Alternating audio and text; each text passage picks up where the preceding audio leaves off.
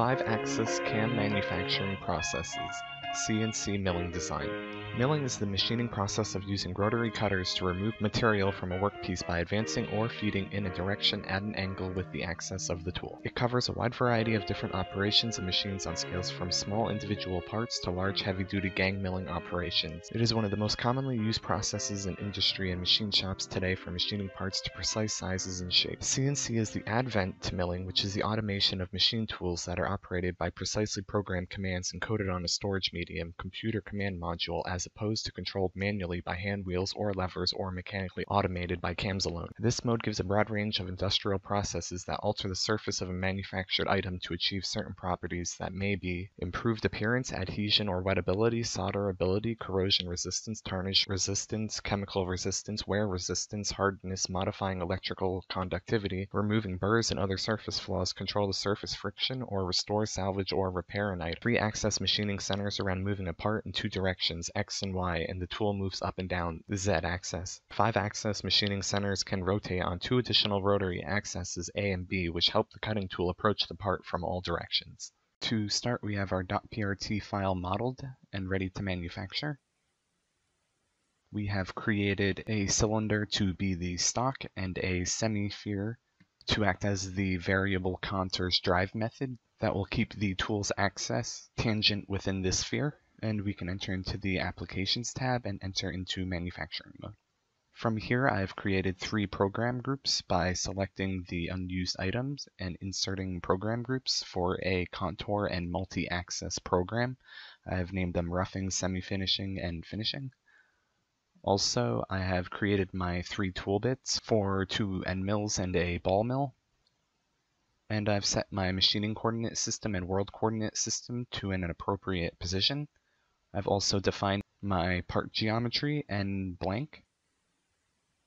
To begin, we will create cavity milling operations for the roughing and semi-finishing of the part, and then use a variable contour for the finishing method.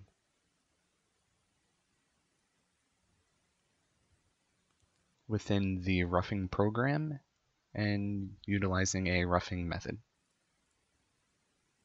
we will specify the check, which is the stand, change the tool's axis, and change the pattern to follow periphery and enter into the cut levels. This tool's axis will mill the right side of Spider-Man's face, and we will give it a range and depth of half of the overall length. We can leave the cutting parameters default and enter into the non-cutting moves, transfer and rapid, to create a transfer and rapid type that is direct on the part. And we can optimize the feeds and speeds, but we will continue on. Now we can copy this operation and change the tool's axis to manufacture the other side.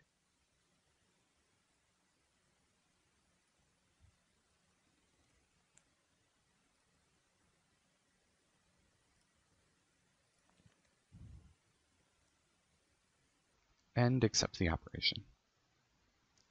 Now we can copy both of the first cavity mills into the smaller tool bit and change them to a semi-finishing method.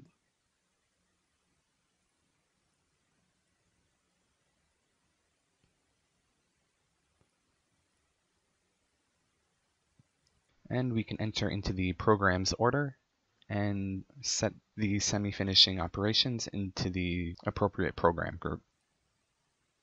And insert our variable contour operation on our ball mill within the mill's multi-axis operation type with a variable contour method, within the finishing program as a mill finish method.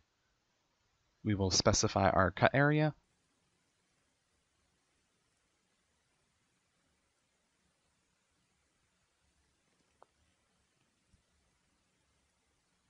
and change our drive method to surface area, and specify our drive geometry, which will create these tool position tangent to this geometry, which we will select our semi-sphere, and select our cut direction to begin at the top of the component by clicking on the appropriate coordinate system. We will then set our cut pattern to be helical with a scallop step over with a maximum value of 1 millimeter, and also for the vertical and horizontal limits. We will expand the More tab and create the cut step as a tolerance to be within 1 millimeter and accept the drive method. Now we will set the cutting parameters to create the maximum step as a constant of 1 millimeter per step, then enter into the non-cutting moves and assure the transfer and rapid has an appropriate clearance, which it does of 3 millimeters with a bounding box clearance method.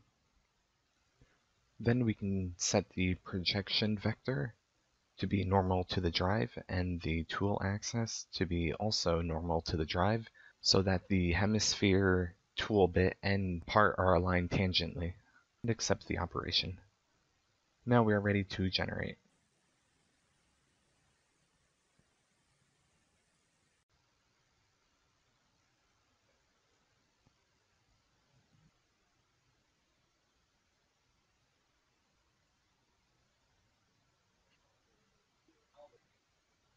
Now we can accept the paths and verify the tool path with a 3D dynamic method.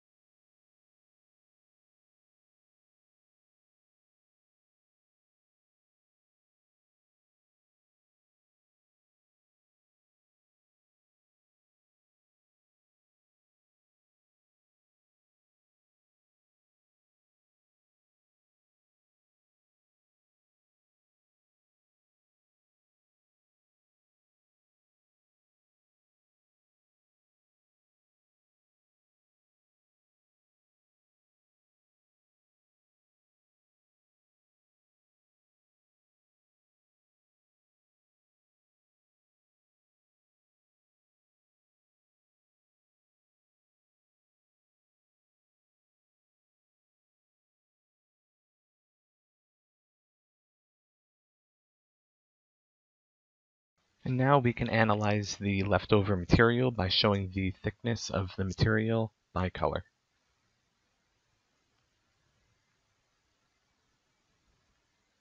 Now reviewing several points.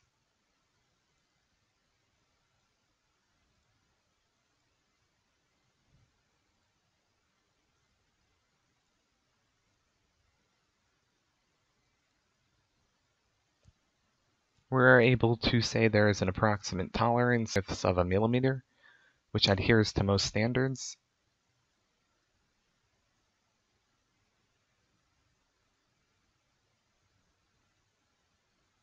And we would then be able to post-process our operations and toolpaths we have designed and import the G-code into the CNC machine to fabricate Spider-Man's head.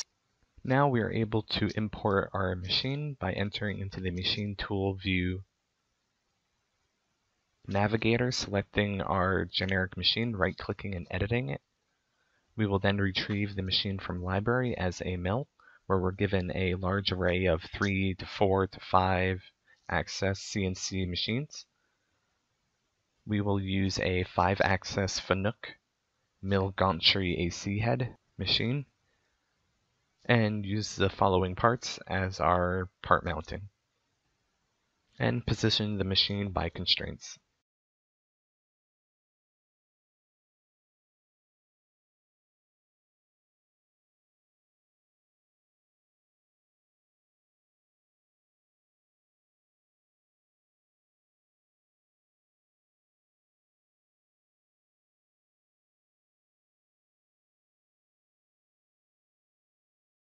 We receive an information box that updates our pockets to correlate with the CNC machine's interchangeable tools.